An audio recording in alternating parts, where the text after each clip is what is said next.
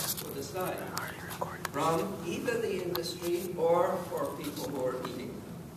And that is, there you see a piece of a snail down at the top. You see a pot with a recognizable indigo shading on it, which held the dye. And at the bottom is a wonderful book by Dominique Cardon called Natural Dyes, not just about this dye, but about many other dyes that people have used. And it's a book which describes not only the chemistry and biology, but also some of the agricultural science. So,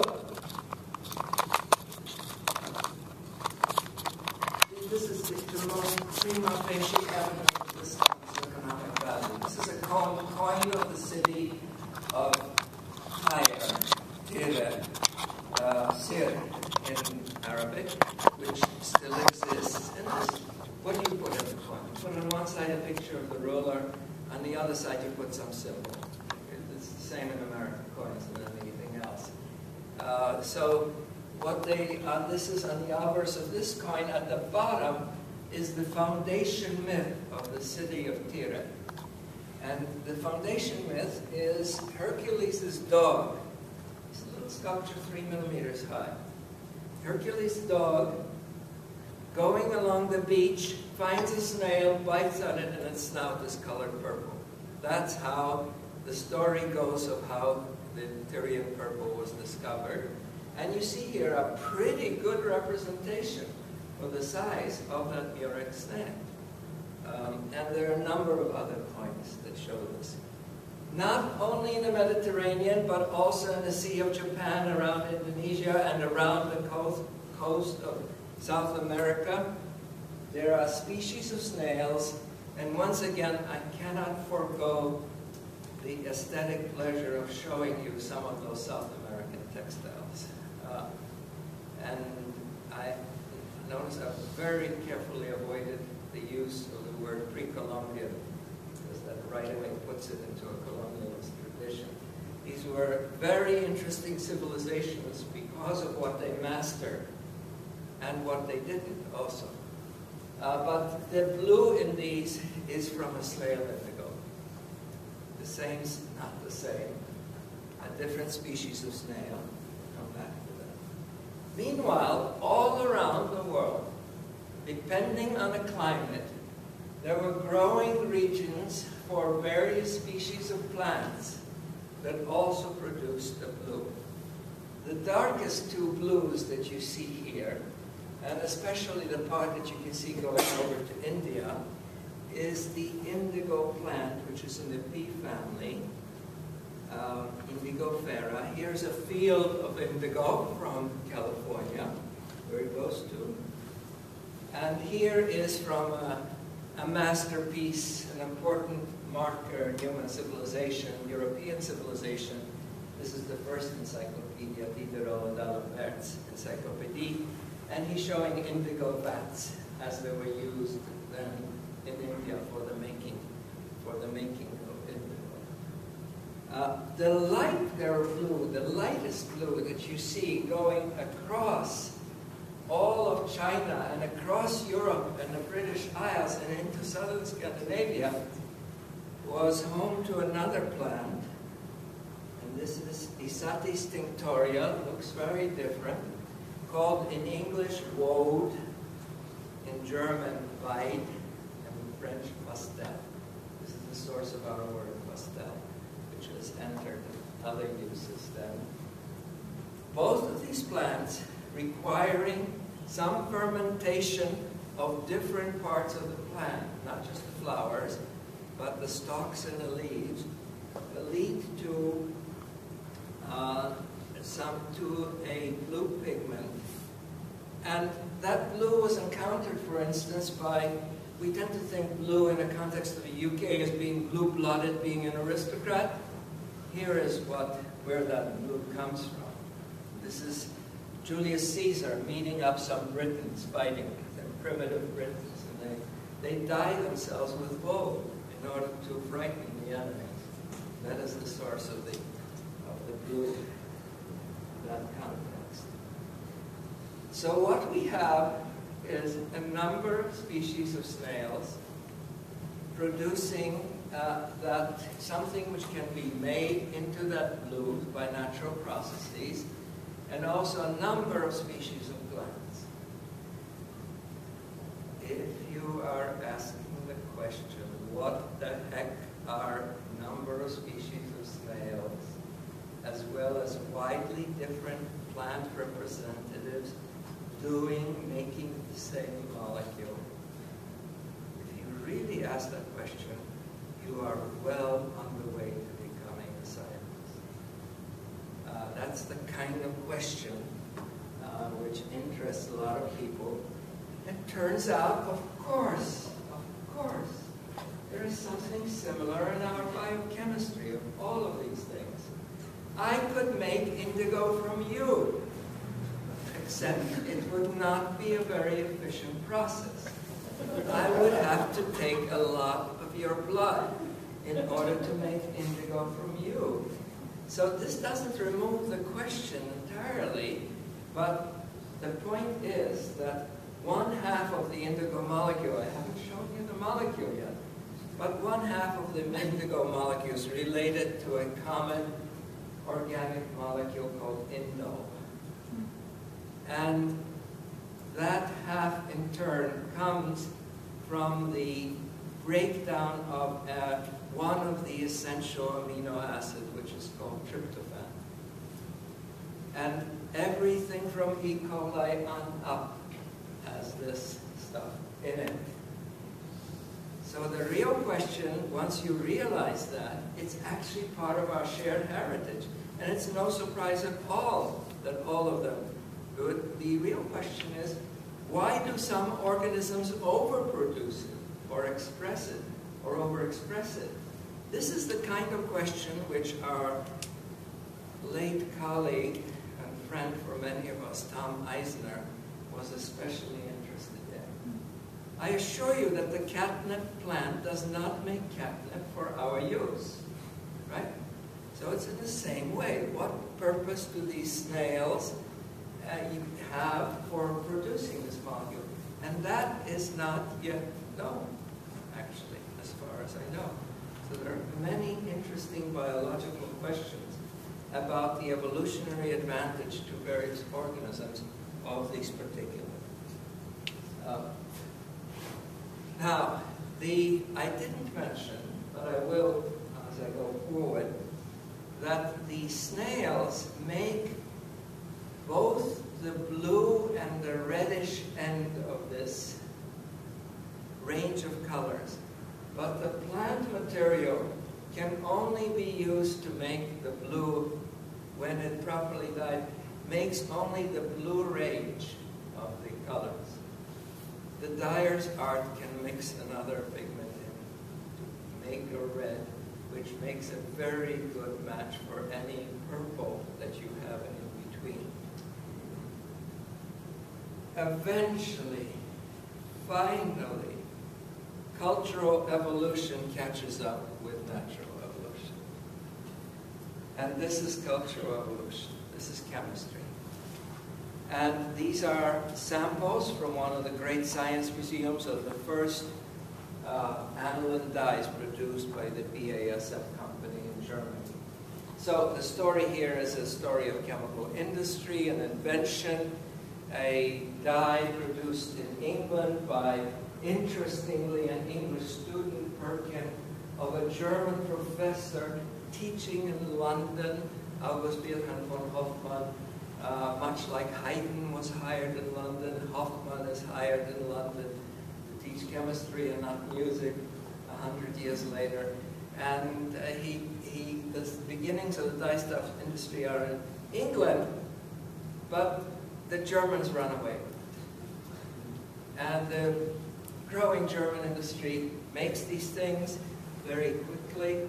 Here is a letter from a great chemist, Adolf von Baeyer, to Heinrich Caro, the head of the BASF company. BASF is one of the what used to be three major German chemical companies, and this is the only one that survives as a chemical company. He tells him that he has the formula of indigo in And within 7 years, BASF has an industrial production of the synthetic indigo, which puts the plant indigo industry out of business in the British Empire and elsewhere, slowly out of business.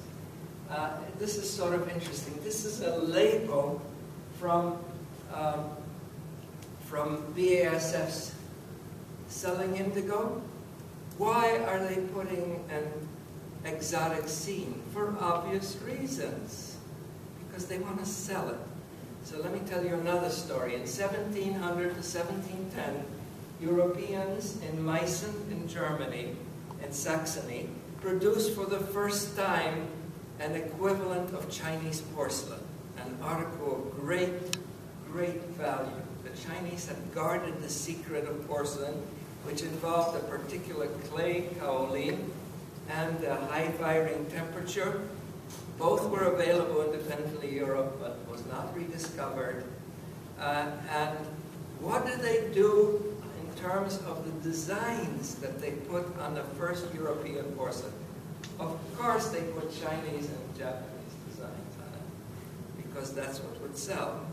And that's part of the story that's going on here, is the product was exotic from the tropics. You make it look exotic when you want to sell it. And it took a long time to get away from that. Finally, a molecule sneaking up on you. So here is dibromo indigo. You see the bromines at the ends. The bromine is present in large amounts in seawater, large amounts, relatively large amounts in seawater. It's present in tiny, tiny amounts on earth in plants. Israel's major chemical company is called Brom. There's a reason for that, because they made many things with bromine from Dead Sea sources initially. This is the dibromo indigo with just the hydrogens there instead of the bromine. This is indigo by itself. It's fairly sure that the Tyrian purple, let's see if I have the range of colors here. No, I don't. The Tyrian purple that the Romans used was probably a mixture of indigo and dibromo indigo. And there can be chemistries that move among those, natural and synthetic. Also, there is a gender difference between the snails producing some indigo and some dibromo indigo. And then, as I told you, they change gender. So things become very interesting, very complicated. There is still a discussion going on what is the Tekhelet that is used in Jewish ritual use. And perhaps Baruch will say something about that. Eventually, chemical industry comes in. This is just a symbol for big production. That's all it says. And eventually, a lot of indigo is put out. Enough to do what? Enough to do this. This is sacrilege, so I immediately take it off. You shouldn't do that. But let me explain it in words. There are 2 billion pairs of genes made every year in the last few years around the world, mostly in China. It takes 1 to 3 grams of indigo to dye a pair of blue jeans. Yes, that's the blue color of blue jeans. Most of it is immediately washed out for fashion reasons. But an estimate has been made that if that number of genes had to be dyed from plant indigo sources, that indigo plants would cover every arable inch of the world to a depth of 10 feet. So if you are wearing blue jeans, I want you to be grateful for chemistry. That's the purpose of showing these slides. Now, the purpose of showing that is that, with the exception of what we'll hear about Tekhelet, the synthetic indigo is so inexpensive and matches so well the blue end of the range that the plant indigo industry industry, commercial industry, is lost around the world, with one exception, and that is Japan, where there is a viable commercial plant indigo industry. I'm wearing a tie from that industry made, and here you can see a kimono fabric in that very dark indigo shade, but as you can see from the tie, it can also be a lighter shade as well. So, what is remarkable about Japan is not that they can make CDs and cars better than we can. It's that they can do so while maintaining their cultural traditions. You can see that for yourself if you go to Japan as a tourist or otherwise, and you go into that pinnacle of Japanese cultural achievement, which is a Japanese department store. They are there in major cities, 7, 8 floors. There are little girls at the entrance greeting you with a certain kind of ritual greetings. There are, to be sure, 2 floors with electronics and 3 floors with all the latest brands of men's and women's clothes. But there will be a floor, usually the 6th or 7th floor, which sells these things, and which is also where art galleries are and where ceramics are. And it's always there. There is no department store that does not have a 6th floor like that.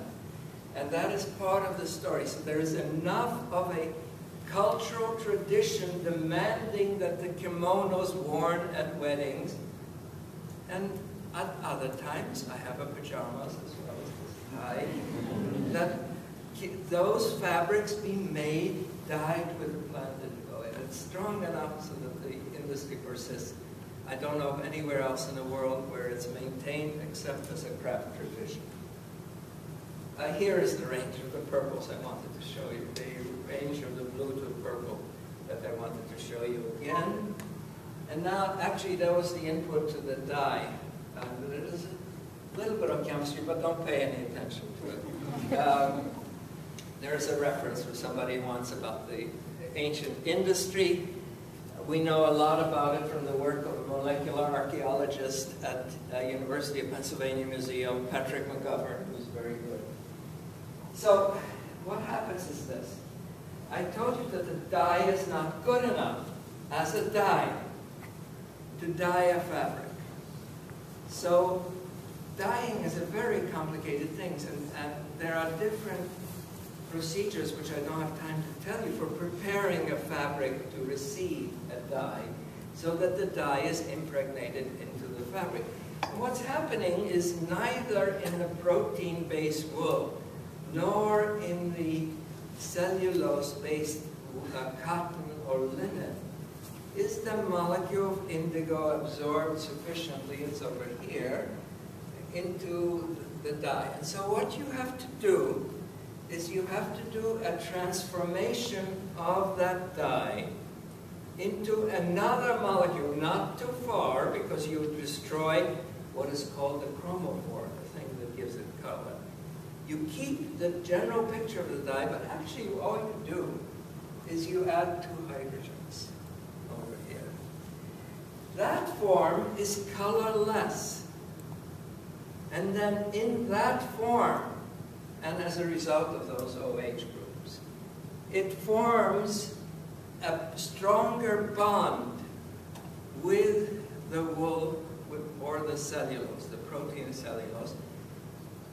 And now you have to reverse the process. So it's formed a bond, but the thing that gives it color is still there, but it's got to be sort of unveiled. And that last part is very, very easy. I'm desperately trying to avoid the chemical words reduction and oxidation. But the first process is called reduction, and the second process is called oxidation. And the reason it's called oxidation is because initially, and in this case, it is reaction with the oxygen of the atmosphere. That is what causes the oxidation. So as you take it out of the solution, which has made it colorless, and allow it to interact with oxygen, it turns blue before your eyes. to show this view, and Baruch has it in the video. But there's a little bit about the chemistry. Today we would do it with modern reagents, but in the ancient world, there was no reliable source of what to use as the reduction agent. There was oxygen, that's not the problem. It's what you have. So here is a description from a Stockholm papyrus. It's called Stockholm papyrus not because it wasn't written in Stockholm, because that's where it's resident in the library. And it says, put a talent of woad. It's dealing with a plant material in a tube. Stands in the sun. Then pour urine in until the liquid rises over the woad and let it be warmed by the sun. But on the following day, get the woad ready so you can tread around it in the sun until it becomes well moistened. One must do this, however, for 3 days together. Some of the prescriptions say that the urine is best if it was produced by men having drunk strong drink, which was not difficult to generate in old days. Just so you think this is stuff that's not Jewish. In the Talmud, there is among the analytical chemistry for testing whether you have the correct Tekhelet or the plant-dyed material. Here we get 40 days, except there's some dispute about this 40-day-old urine. And I think there is a description that it's a 40-day child or something like that. It doesn't matter. Urine is a great natural product, available in great abundance. If you go to a dyer's market in even modern-day Morocco, you will see, you will smell it. And it was there in, there are dyer's vats outside in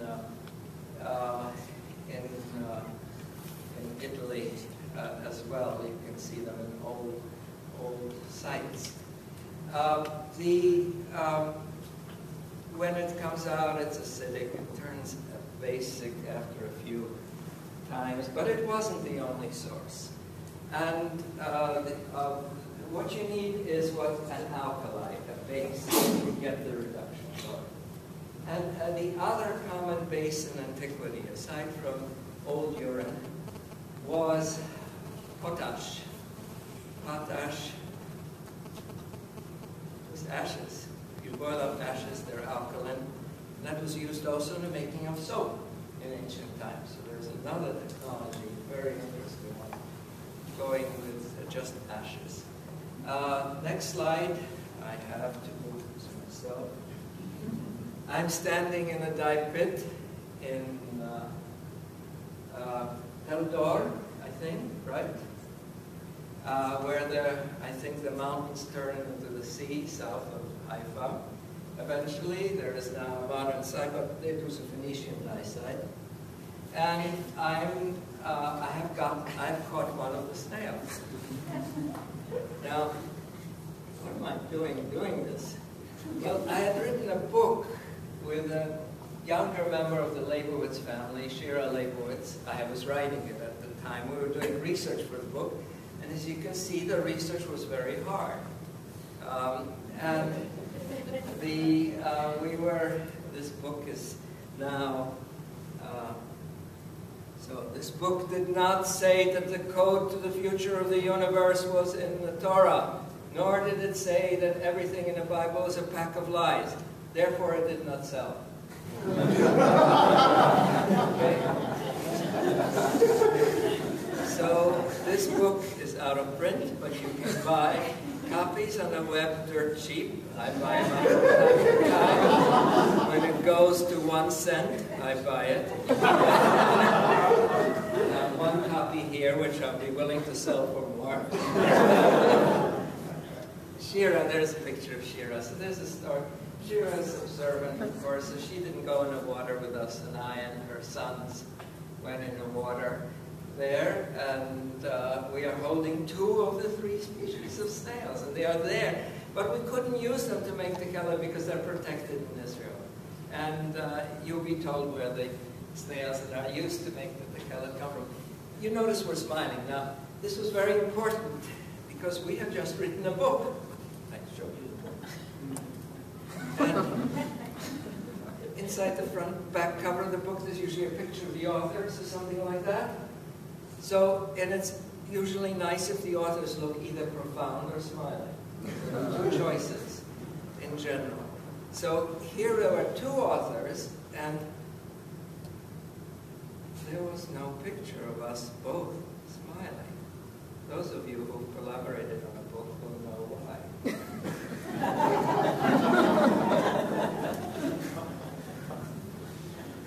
And here was a picture where we were both smiling. So I said, Shira, that's the picture for the book. And she said, wait, I have to see my rabbi. So I began to wonder. I thought it was my nipples. It violates me here. But no, it wasn't my nipple. It was my bare legs. My bare legs is what did it. And after we cut off my legs, we used this. We got the...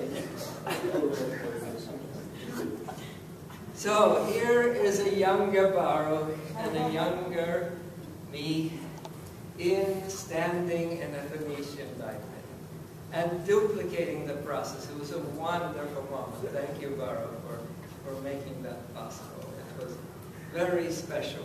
One of the things these three young guys said, they were young then, is they all had gone to yeshiva, university, and what they said was, I wish we had paid more attention to the chemistry course we had to take. Because here they were doing chemistry, and to a varying degree they had avoided it. But now they couldn't avoid it. And but that was not the major part of the story. So what we're doing, we're standing and reproducing the process, with modern chemicals as a reducing agent. And he may tell you a little bit more, but if he doesn't in the question period, I will tell you what problem they have now. There is no question in my mind, nor in the mind of leading scientific authorities, Jewish scientific authorities if you want them, but who cares?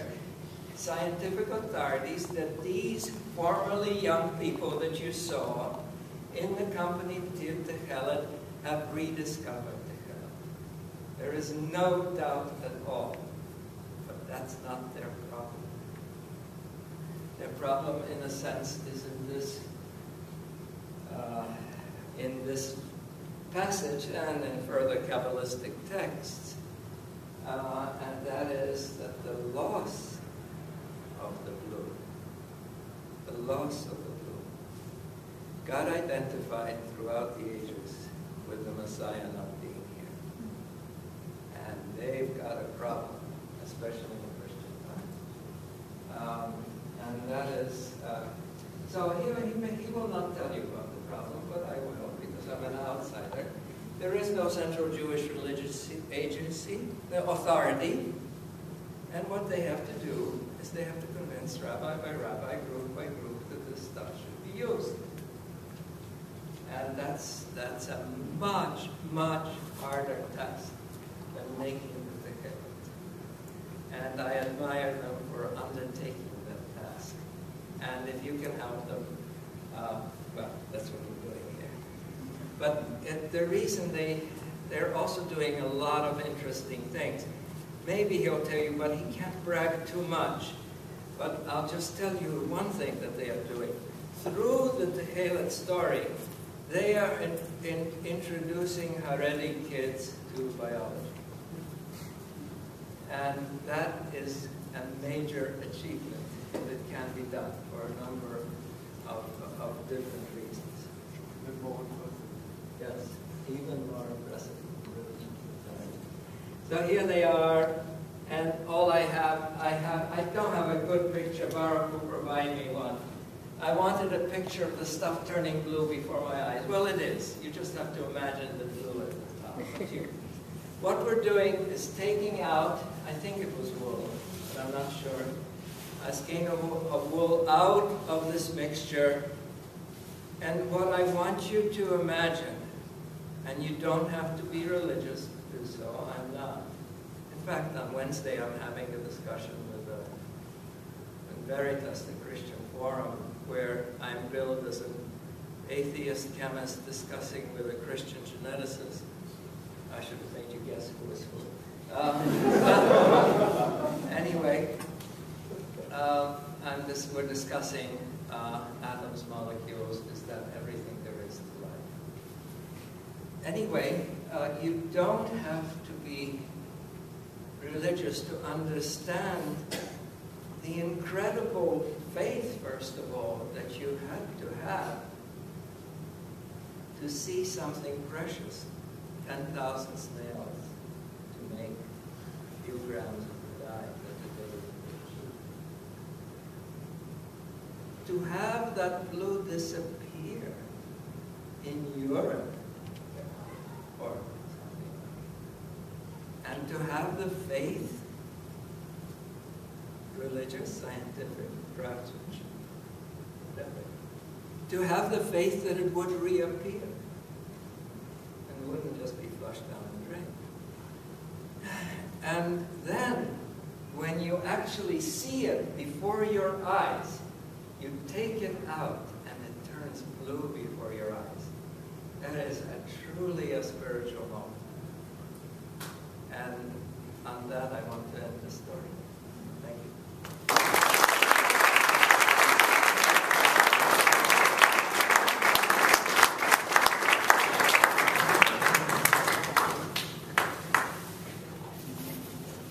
Thank you, Professor Hoffman. The fascinating talk,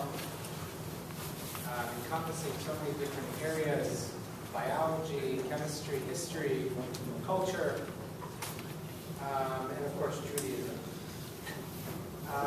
We're going to watch a short video, a 3-minute video, from the Tekhelet Institute to give a little bit more information on the Tekhelet. And then we're going to have Dr. Baruch Sterman speak, who is the founder of the Tekhelet Institute, which is the modern revival of Tekhelet, which wants to first make the Tekhelet and publicly distribute it and convince the rabbis about it. He's also very involved in telecommunications, VP of Technology Research and Vonage. And he is the co-author of a book called The Rarest Blue, together with his wife, Judy, who's over here in the back, which will be sold after the lecture. And we're pleased and proud to have you here.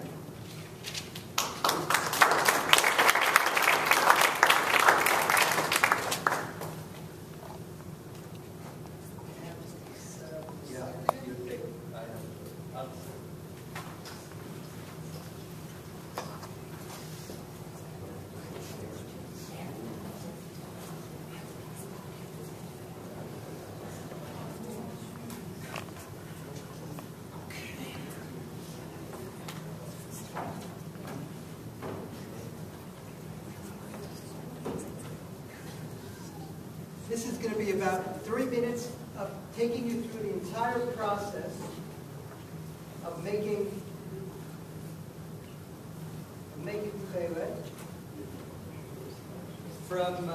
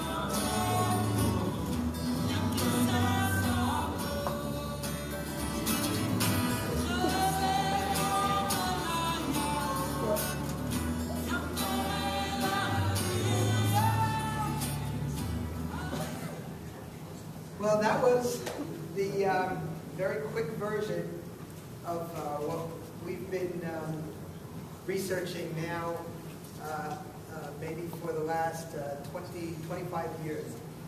And I can say, first of all, that this has been just the most amazing, amazing adventure.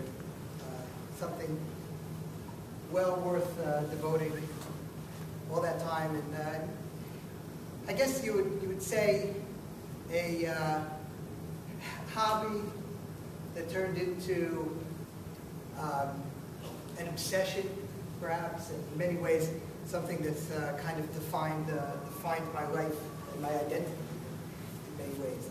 So I was wondering a little bit today, what would I talk about? Because there are really so many things to talk about in this talk.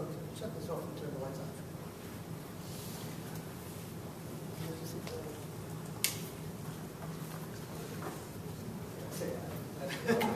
Okay. And there's so many different things to talk about. Really, the story is it's a 4,000-year-old story, and especially the rediscovery of Professor Hoffman noted.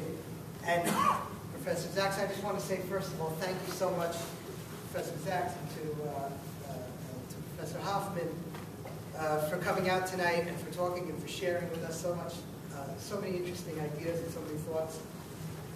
So, what do you talk about? Because my wife and I wrote a book on the topic. It really goes into a lot of the different areas, asks a lot of the questions Professor Hoffman asks from the scientific standpoint, looks a lot at the history, the rediscovery, by Herzog. Just by the way, if you want to talk about collaboration on a book, when you do it with your wife, that's very good. And, but Judy came with me, of course. Thank you. But I actually want to talk about something that has not much to do with the story and a little bit more with the symbolism. I'll ask a question.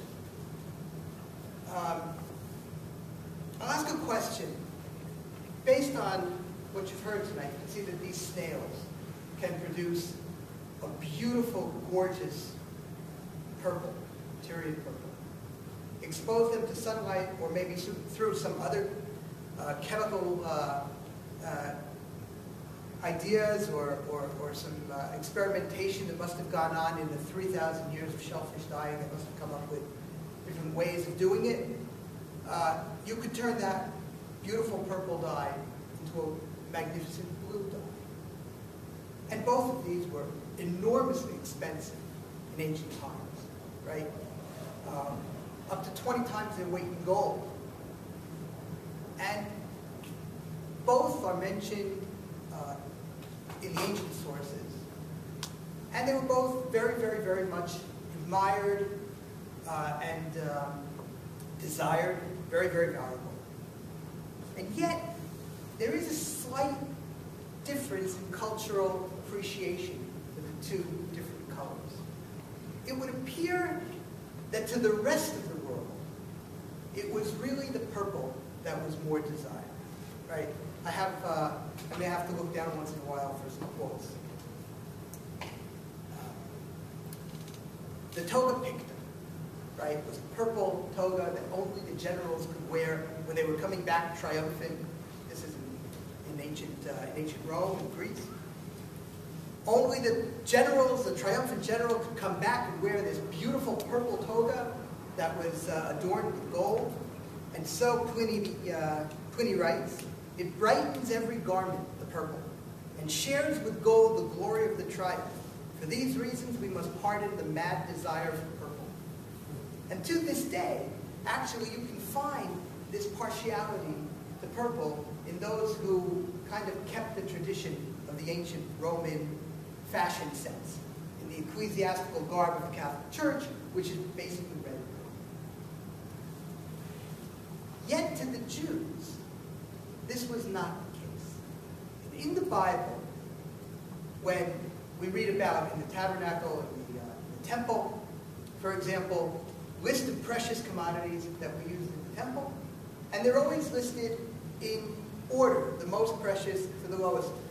So when it lists the precious metals, gold and silver and bronze, whenever it lists the fabrics, it always says Tekhelet v'argaman v'tolad shani. First Tekhelet, blue, and afterwards argaman, which we believe was purple, the dye Roma went to go, and then the tolad shani, which was a crimson veil. And then you also have the high priest, who wore a special set of clothes, very magnificent embroidery, and he had a coat, which was all Tekhelet. So Tekhelet was, it seems, the most desired and the most beautiful of the colors of the Jews, as opposed to the purple in the rest of the world. And I don't have indigo pajamas or an indigo tie, but I do have a thread of snail indigo on my tzitzit, which I wear, of course, all the time. And this is a beautiful, beautiful color. And the question that I have to ask is, what is it about blue that made the Jews choose that hue? I guess if I was rapping, that would come out a little bit better. Well, I want to consider something, and since this is an evening of science and religion, I'd like to talk about one of the greatest, maybe the greatest scientist of all time, who actually was religious as well. I'm talking about Isaac Newton. Now, Isaac Newton, let me quote from the biography, a wonderful biography that James Glick wrote about Isaac Newton. You see, we don't, because Newton was such a great scientist, invented optics, invented celestial mechanics in general, we don't appreciate that Newton was also a tremendous and innovative mathematician. And in fact, maybe you could even argue that some of his contributions to mathematics were even, more important than his contributions to science, per se. He had an amazing insight that revolutionized mathematics. And that was his willingness, his radical and provocative willingness to contend with the notion of infinity. And this is James Glick. He relished the infinite as Descartes had not. That's a quote that I'll have from the topic, my title. We should should never enter into arguments about the infinite, Descartes had written, for since we are finite, it would be absurd for us to determine anything concerning the infinite, for this would be to attempt to limit it, grasp it. So we shall not bother to reply to those who ask if half an infinite line would itself be infinite, or whether an infinite number is odd or even, and so on. It seems, said Descartes, that nobody has any business to think about such matters unless he regards his own mind as infinite. Yet it turns out, concludes Caligula, that the human mind, though bounded in a nutshell, can discern the infinite and take its measure. And so Newton contemplated infinities, the infinitely large, summing infinite series that go on and on forever, and especially the infinitely small, the infinitesimal. And so he invented what one could argue is the most important of mathematical tools, the calculus.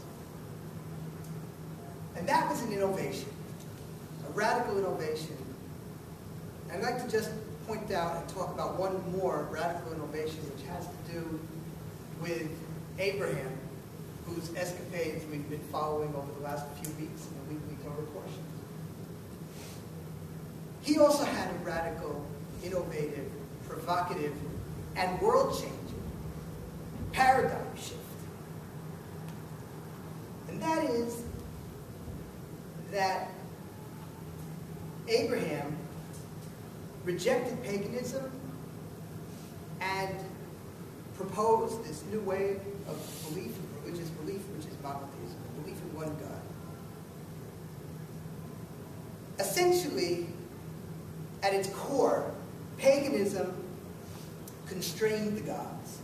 It sought to quantify their sphere of influence, their powers, their jurisdictions. Abraham recognized that there is one God, omniscient, omnipotent, and in all ways essentially infinite.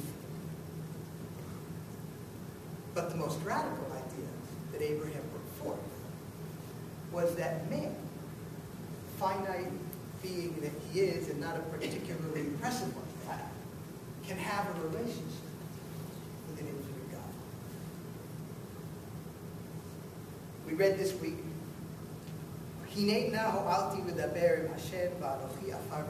I, Abraham said, but here I am speaking to God. And that is actually a phenomenally radical idea. And in essence, Judaism believes that man, finite, constrained, limited, can indeed have a relationship with you. And that's why I believe that Tekhelet was so important to the Jewish people. I have a quote from the great Russian artist, Vasily Kandinsky. Kandinsky was very interesting. He had a very fascinating neurological disorder called synesthesia, where he heard color. He experienced color as sound, and vision had a musical aspect to it. Kandinsky writes, "The darker and the deeper blue gets, the more it calls man to infinity, making him long for the pure and finally the ultimately sensitive." The designer, Yves Klein, loved blue. He actually patented a specific shade of blue called IKB, International Klein Blue. If anybody wears it, they have to pay royalties. He has a quote in one of his books where he writes about something which can only be termed a religious experience. He writes, "As I lay stretched upon the beach at Nice, I began to feel hatred for the birds which flew back and forth across my blue sky, cloudless sky, because they tried to bore holes in my greatest and most beautiful work." Klein got lost in the infinity of the blue sky, and he hated the birds for bringing him back to reality, for reminding him of his finitude, of his distance from the sky, and from the fact that he could never really touch it. The birds knew what Klein didn't want to admit it. It wasn't really his sky. I have a quote that I just looked up.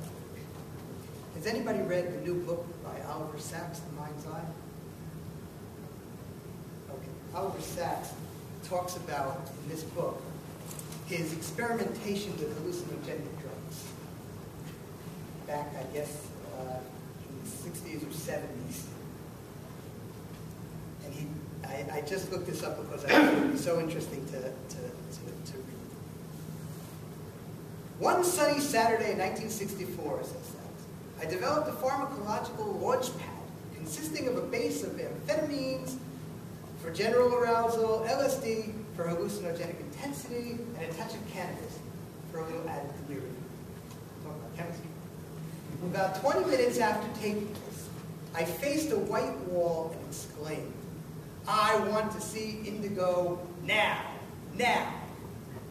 And then, as if thrown by a giant paintbrush, there appeared a huge, trembling, pear-shaped blob of the purest indigo. Luminous, numinous, it filled me with rapture. It was the color of heaven. The color, I thought, that Giotto spent a lifetime trying to get but never achieved. Never achieved. Perhaps because the color of heaven is not to be seen on earth. And then it disappeared, leaving me with an overwhelming sense of loss and sadness that it had been snatched away. He goes on to say that for years and years and years, he went on looking all over for that indigo. And he concludes, that was 47 years ago, and I have never seen indigo again. The book that my wife and I wrote, The Rarest Blue, was translated into Hebrew recently, and it was called L'Tom Hashamayim, Taste the Sky.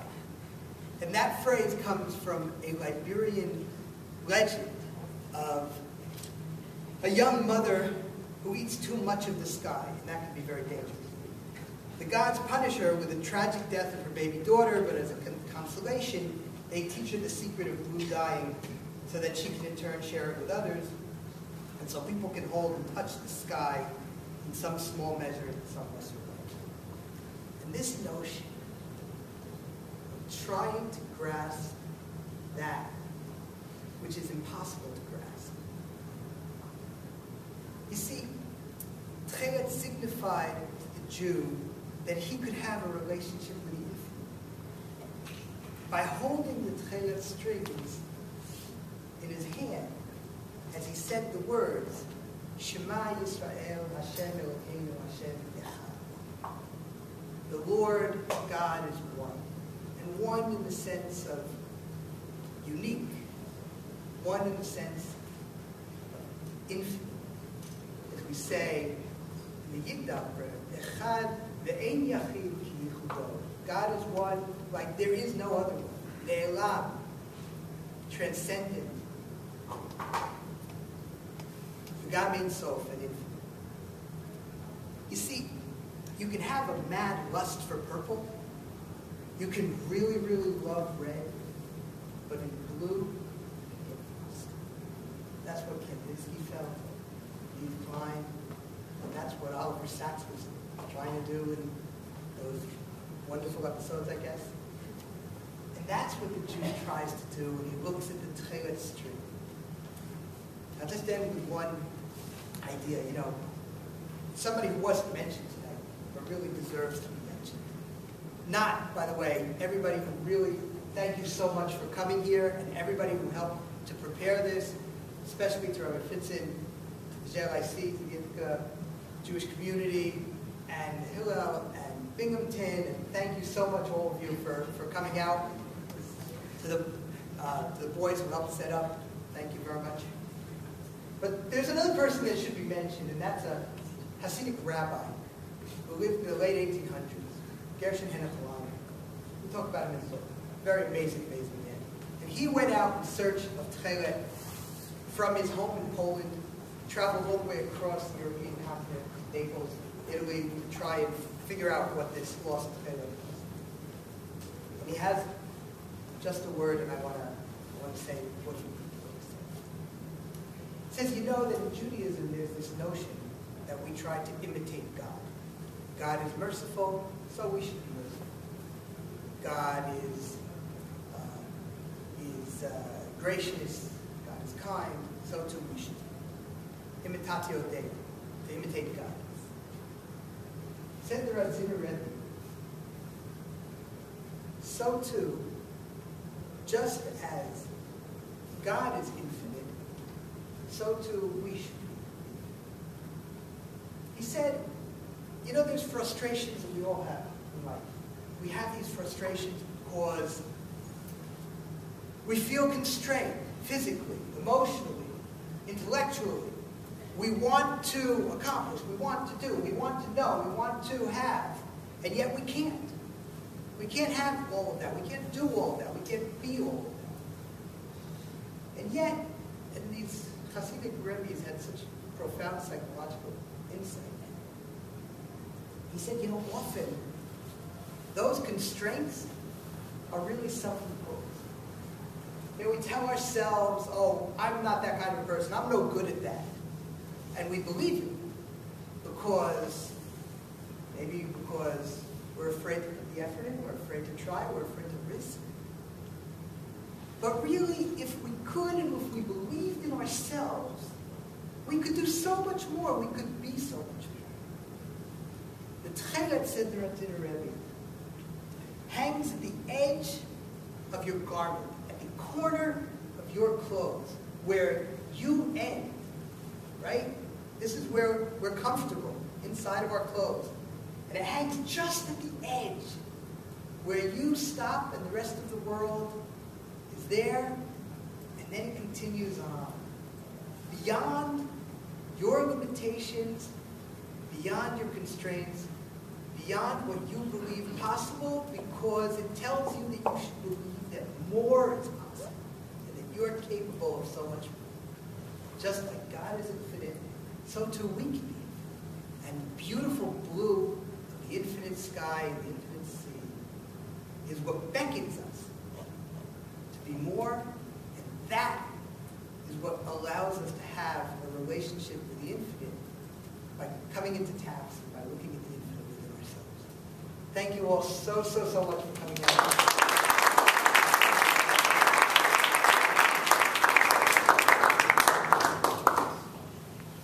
If everybody's up to it. All right, so Maybe just mention that we'll have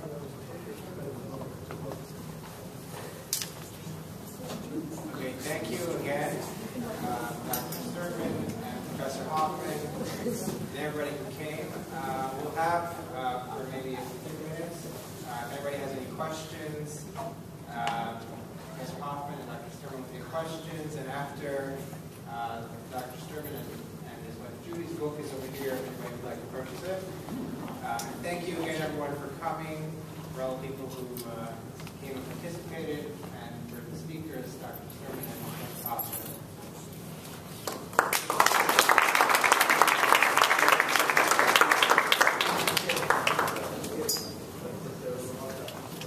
Yeah.